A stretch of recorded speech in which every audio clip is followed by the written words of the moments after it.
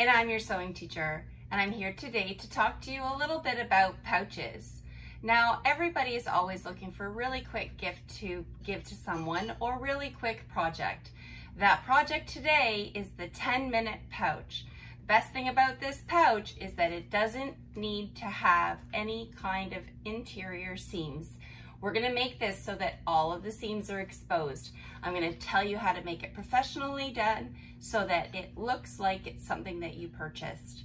One is lined and one is unlined. Stay tuned while we do a sew along. This pouch can be found on the Sew Sweetness blog. I will link that in the description below. If this is the kind of content that you like, please give us a thumbs up and give us a comment below. What is your favorite 10-minute project? So I'm very excited to use this vinyl. I love the gold and the multiple colors. When you look at the vinyl, I have it cut out with the pattern that was provided by Sew Sweetness. And the vinyl has a woven back with a little bit of fuzz, so it doesn't need to be interfaced. All I had to do next was find which zipper I liked the most. It had to be a 7-inch zipper. I wanted it to fit so I didn't have to worry about cutting through the metal. But it is a 7-inch that you're looking for. These are number 5 zippers. That gives you a wider zipper tape to work with. Now you'll see the edges. The edges won't be kept, the edges will be raw and they won't be kept white. Want to make sure that they blend really well. So there are a couple ways this can be done. So I took out my Sharpies and I found all of the colors that are in this pouch.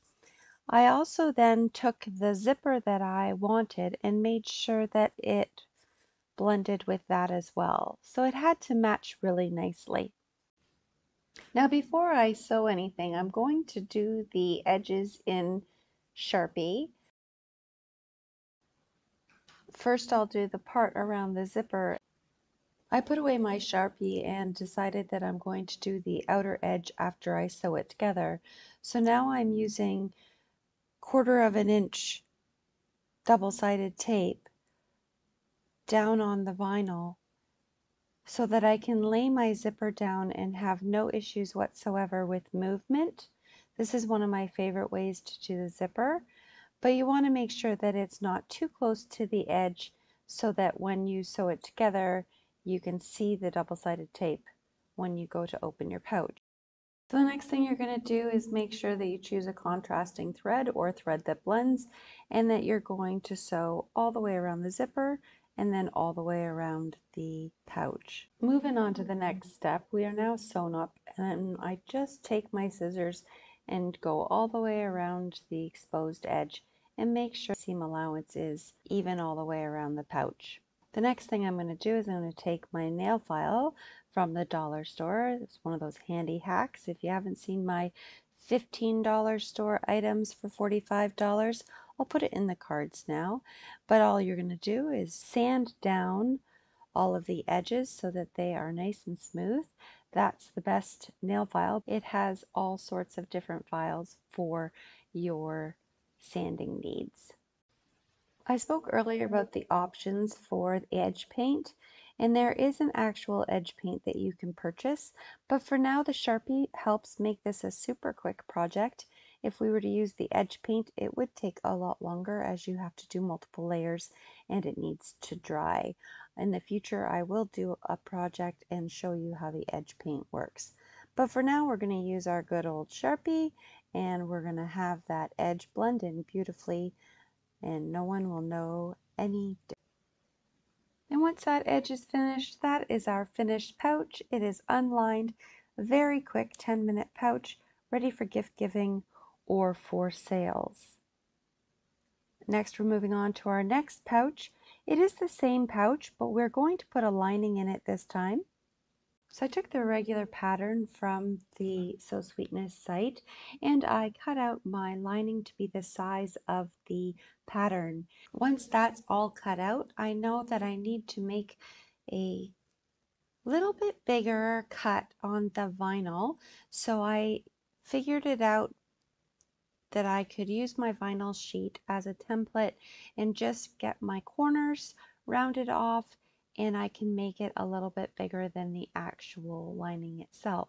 Once that's done and I check the fit, I take out my scissors and I cut all of my corners off. I cut open my zipper opening, and then I get out my double-sided tape again. The double-sided tape is going to keep down the lining as I sew to make sure that it gets caught in the seam allowances. This is one of the things that makes this pattern so quick, even if you're doing a lining. Now at this point, I should have put the zipper in between the lining and the vinyl. This would have prevented the zipper tape from being seen when you open up the pouch later. And so what I did was I put the zipper on the inside of the pouch. Make sure you trim your edges.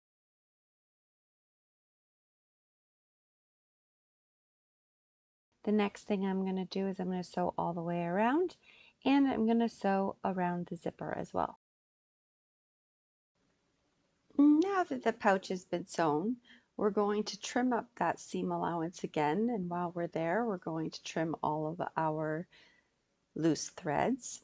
We want to make sure that the seam allowance is consistent all the way around. Once it's all trimmed up, clean up my table a little bit. I'm going to open it up, make sure it's all okay. And you'll see when it was open that you could see that tape. That's why I suggested sandwiching it between the lining and the vinyl. Again, we're trimming up all of our threads, and then we're going to use our handy dandy 6-in-1 nail file to file it down nice and smooth. Again, because we have a lining here, we will have a little bit of material perhaps popping through. We have decided that this is going to be a super fast pouch again, so we're not doing the edge paint. We are doing a straight Sharpie, and the Sharpie will make this edge look nice and professional. If you're looking for an expensive higher end look, that edge paint will do that for you.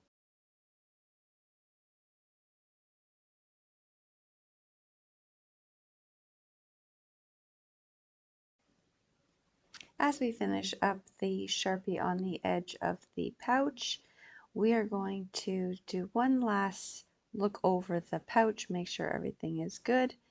Open it up and put it with the other one. Take a look. Everything looks good, and we're so happy with the result.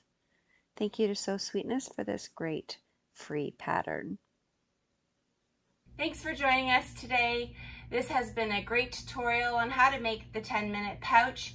Always good for gifts, always good for everything we have in our house. Can never have enough pouches. Thanks for joining us today on the sewing journey. Sometimes it's my students, sometimes it's my children, sometimes it's my sewing journey, but it's always your sewing journey. We'll talk to you next week. Have a great one.